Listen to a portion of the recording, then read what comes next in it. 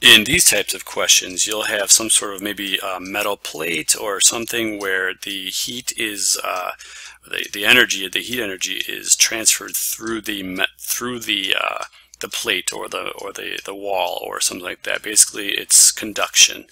And for these, again, they usually give you the dimensions of whatever it is. They tell you thermal conductivity, and they'll tell you the differences in temperatures. So to start this, we need to list our variables, and again, you'll typically have them listed out for you. The first thing we need is the area, and this area must be in meters squared. And as you can see, we're given this in centimeters squared. So the area is obviously just length times width. That's supposed to be an L, and but again, it needs to be in meters. So we have 40 centimeters, which is going to be 0.4 meters, and we have 50 centimeters, which is actually should be a 0.40. So this is 0.50 meters, and this will come into play later. But the thickness is 0.03 meters. So when we do that, we just want the length times the width, and so that will be our 0.40 meters times the 0.50 meters, the length times the width. And so our area is just going to be 0.220 meters squared. So K is going to be our next thing. That's just our thermal conductivity from up here. So that's going to be 50.2 joules per second meters degrees Celsius. Then we have L, our thickness of our plate, of our wall, or whatever it is. And this is where the 3 centimeter thickness, we had to write it as meters. Okay, and so it's 0.303 meters.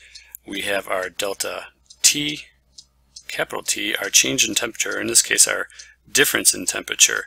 And so our delta T is basically capital T, so be careful with that. It's going to be our 60 degrees Celsius on the one side and 45 degrees Celsius on the other. So our delta T is going to be 15 degrees Celsius.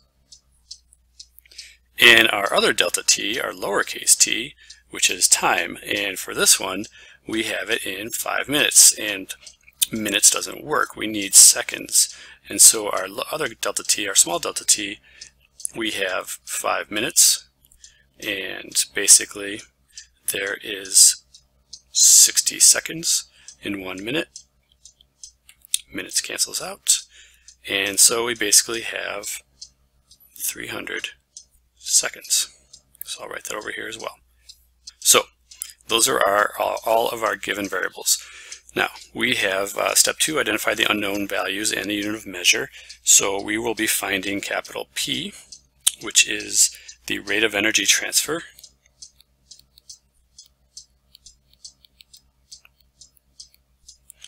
In other words, how fast is what is the rate at which energy is being transferred through this steel plate?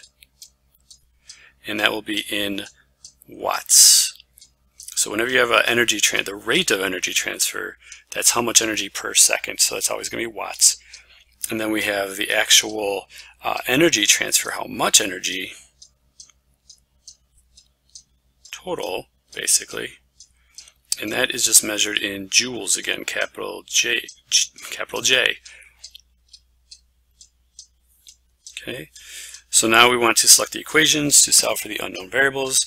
Well, given the variables that we have, we will have P, capital P, the rate of energy transfer, is equal to K times area times delta T for temperature divided by capital L, the thickness. And the other one we're going to use is also capital P. And that's just going to be a simple Q divided by delta lowercase t time. So we wanted to find capital P, so we used the first one because we're going to have all these variables already given to us. And then to find the capital Q, the only one that really makes sense is this equation because it has the capital Q in it.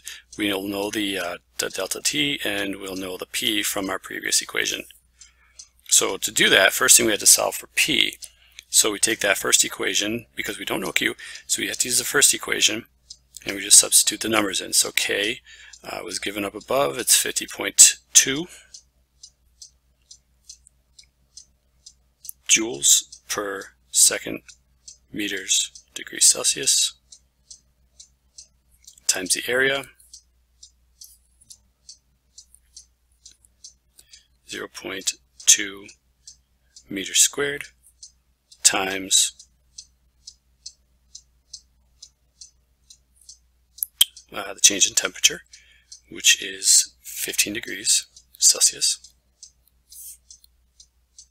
And we'll divide all that by the thickness, L, 0.03 meters. And when we solve for that, the number we get will be 5,020. And let's see what happens here. Meters squared. Well, that first meter will cancel out with that meter. The second meters will cancel out with that. Degrees Celsius will cancel out. And we are just left with joules per second. Which is kind of nice, because what's joules per second? Joules per second is watts. It's the rate of energy per second. So we just found the rate of energy transfer. Now we need to find the actual amount of energy that's been transferred during that amount of time. So to solve for Q, we take P is equal to Q divided by change in temperature, and we rearrange that to solve for Q. Q just ends up being P times delta T.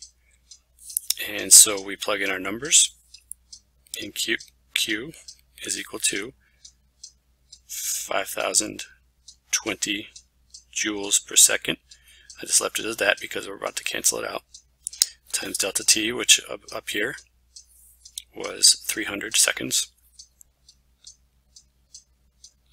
Seconds will cancel out, and Q ends up being a very large number, 1,506,000 joules.